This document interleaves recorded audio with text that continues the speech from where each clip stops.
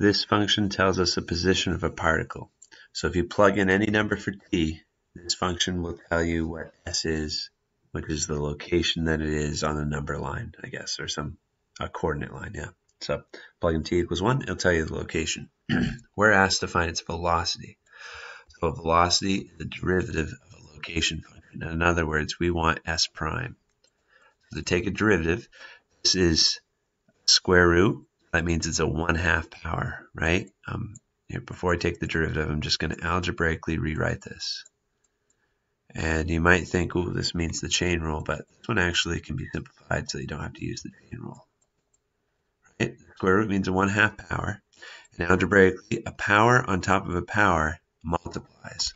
An equivalent way of writing this expression is 3t to the 3/2 power, right? Because 1/2 times 3 makes 3/2.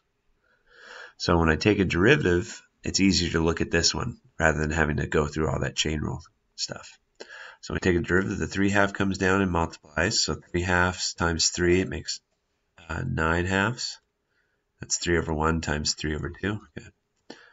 And then the power gets reduced by 1. So if you take 3/2 and you subtract that by 1, that's the same thing as 3/2 subtracted by 2 over 2, right? It makes 1/2 over here. Or in other words, it's 9/2 times the square root of t. So this is our derivative of the location. In other words, this is our velocity. That tells us our particle's velocity. So to find the velocity when t equals 1, we plug in 1 in for t. And then simplify. So square root of 1 is just 1. So 9/2 times 1, that's just 9/2. So that's the velocity. So meters per second is the velocity. 9/2.